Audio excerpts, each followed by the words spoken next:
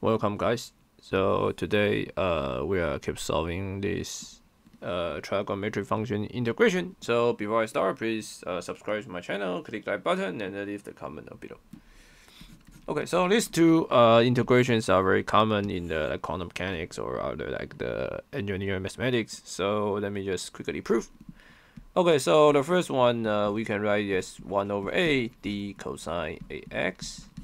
There's a minus sign here. Okay.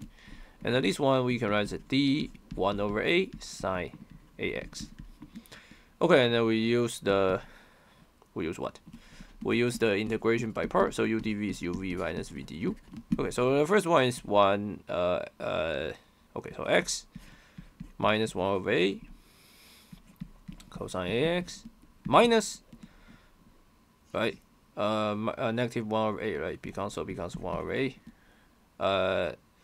cosine ax, and the differential respect to x, so it's 1 dx. Okay, and for this one is x 1 over a sine ax minus sine ax 8 dx. Okay. Okay, so this is minus 1 over a x cosine ax, so it's this term, plus cosine differential integration is sine, right? So it's plus 1 over a squared sine ax plus c.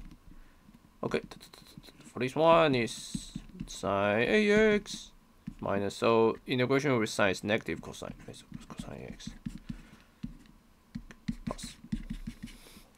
Okay, that's it. So we just use one time of the integration by part, and then we can get the answer. So be sure to subscribe to my channel. I will see you guys in the next videos.